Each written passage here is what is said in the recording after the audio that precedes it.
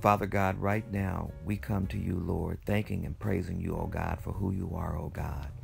Father, we come, O God, declaring that you are God and you're God all by yourself, that all power resides in you, O Lord.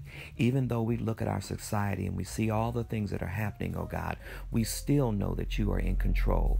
Father, we pray right now for every black person, O God, for every brown person who has come under this heavy oppression, O God.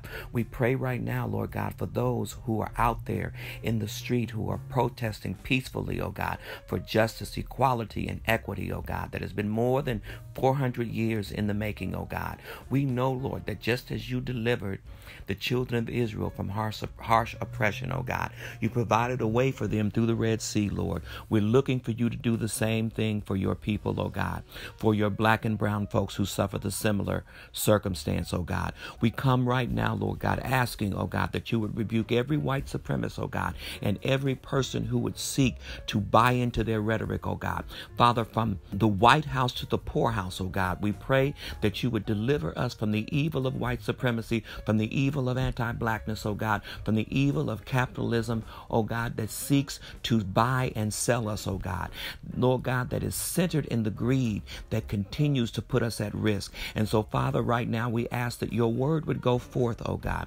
We ask, Heavenly Father, that your people would stand up. We ask that every Christian who believes on your name would stand and pray, oh God, that you would bring your peace and that you would bring your judgment upon those who continue to walk outside of your will, Lord. Father, we pray for every religious leader, oh God, who is complicitly buying into this white supremacist rhetoric, oh God. We pray for white evangelicals, and we ask in the name of Jesus that you would draw them to you, oh God, that you would give them the capacity to understand the harm that they do when they remain silent and when they align themselves, oh God, to those who would seek to do black and brown people harm.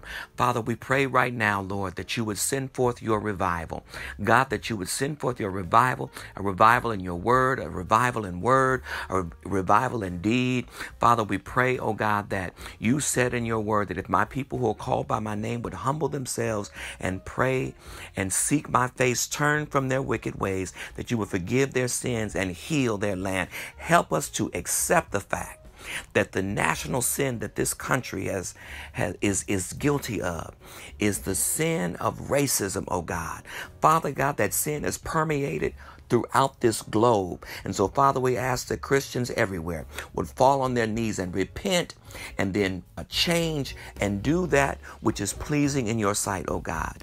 For this, Lord, we thank you. For this, we praise you. For this, we give you glory. In Jesus Christ's name we pray. Thank God and amen.